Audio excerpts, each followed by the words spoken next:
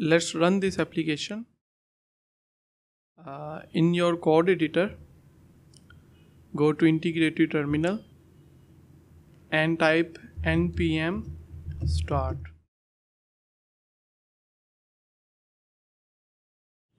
It will start your React application in browser. Perfect. Now let's go back to our app component. In app component, I want you to delete all of these. Let's remove this as well, and everything is gone. Now let's go back to 2Checkout documentation. First we have to include this library. To include this library, go to public folder and here go to index.html file and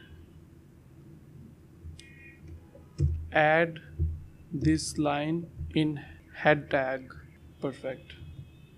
Save it. Go back to your application. So 2Checkout library is included in our project.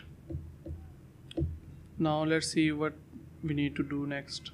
We will get back to this section later on. Before that, let's create this form.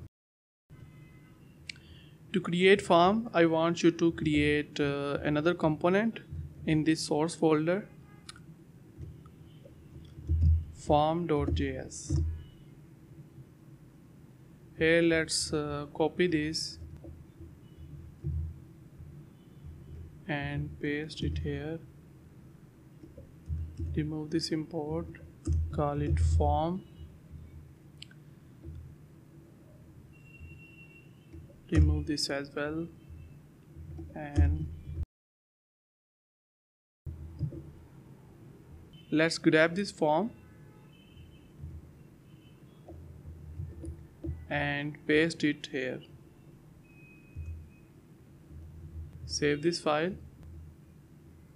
Because we are not going to submit this form, so that's why I'm going to remove these attributes.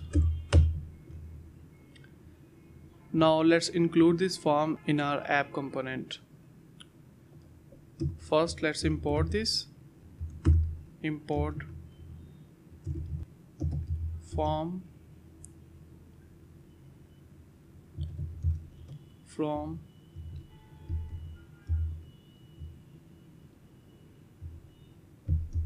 form and let's render it.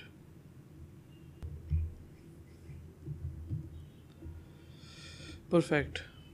So now we have this form to ask user to enter their credit card, expiry date and card CVC.